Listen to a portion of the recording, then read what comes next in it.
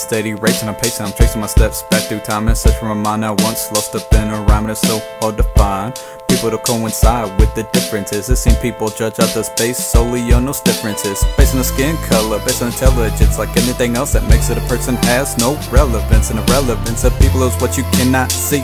How can someone learn judgment my way when they don't know me? And constantly I think I'm so quick to judge one another, when in reality we should just try to love one another.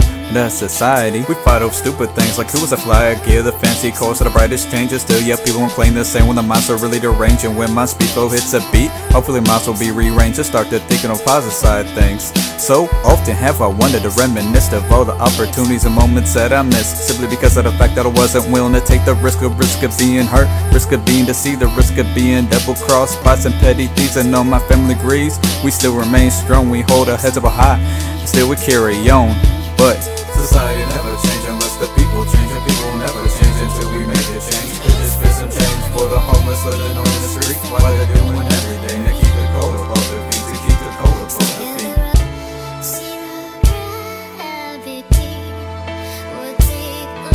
To me the message is clear, before others seem so blurry. Why is it so hard for them to see this message clearly? Rarely do we ever see any true act of kindness. Was it with these people? Do they suffer from some blindness? Why are we so blinded by power, blinded by money, blinded by greed? Is it a greed that's much easier to listen than to read? So what you're closer is to those who only want to spread the seed of knowledge, nonsense for the youth. So speak the truth. What is the truth? Except for what the mind conceives and receives. I so desperately want to believe the truth is around me. Has the truth found me? What if the truth is but a fiction, exaggerated with a bit of proof? Proof for what? Proof for life? Proof for existence? Submission is not an option. I feel only resistance in the existence of my life. I question every single day, what's my purpose in life? Who will show me the way? God has a plan for all of us, so show me the way. Show me how to live my life day to day. Well, anyway, if he has a plan for all of us, is it set in concrete? Doesn't matter what direction I take with my life, how little or often I move my feet. If I believe in a thing called fate, can I make our own destiny? I find it hard to believe that someone has complete control over me.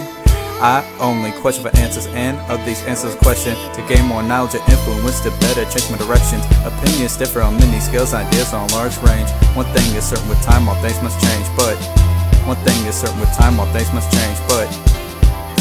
society never change unless the people change, and people will never change until we make a change. Could just spend some change for the homeless living on the street while they're doing everything to keep the cold above their feet, to keep the cold above